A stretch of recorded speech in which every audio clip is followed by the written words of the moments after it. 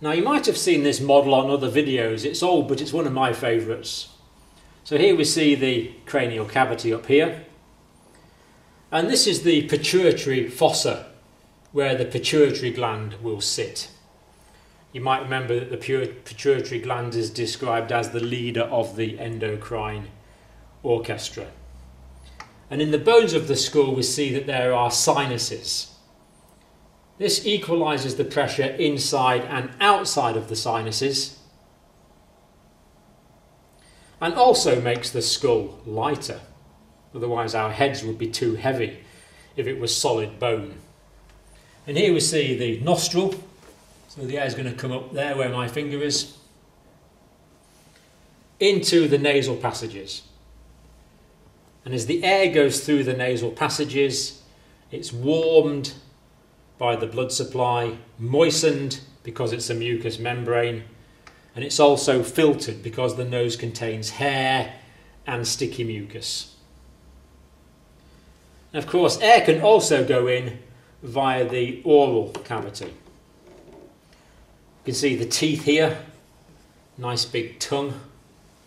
Now this bit here is the hard palate, which is made of bone. And this bit, well, there's bone there. And this bit here is the soft palate, because it's not got a bone inside it.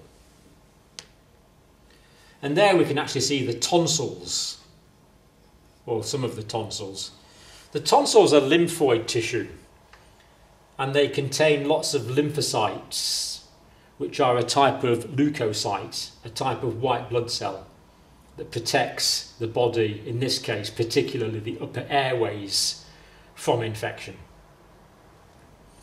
Here we see the vertebrae, and in life the spinal cord runs down this neural canal, where my pen is just now. Now the area at the back here that joins the nasal and the oral cavity together, this area is called the pharynx. So the nasopharynx is here, behind the nose. The oropharynx is here, behind the mouth. And the laryngopharynx is down here, because this structure here is the larynx. So air comes down these passages, and of course the air goes down through the glottis where my pen is there. That is the opening into the top of the airway.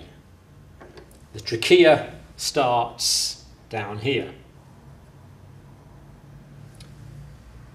Now when someone swallows, food, saliva and drinks are swallowed from the mouth, but they need to get into the esophagus, which is here.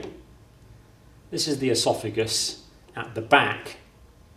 It is posterior to the anterior airway. The airway is at the front. So a flap of tissue during swallowing has to go down to cover the top of the airway. The top of the airway is called the glottis.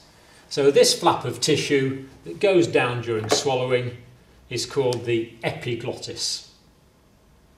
So during swallowing, the epiglottis falls down, seals the top of the airway, meaning that the food has to go down the posterior esophagus. Otherwise, food and drink would go into the upper airway, causing choking. And occasionally we say that something goes down the wrong way. And what this means is that some food goes down the airway, and that causes vigorous choking.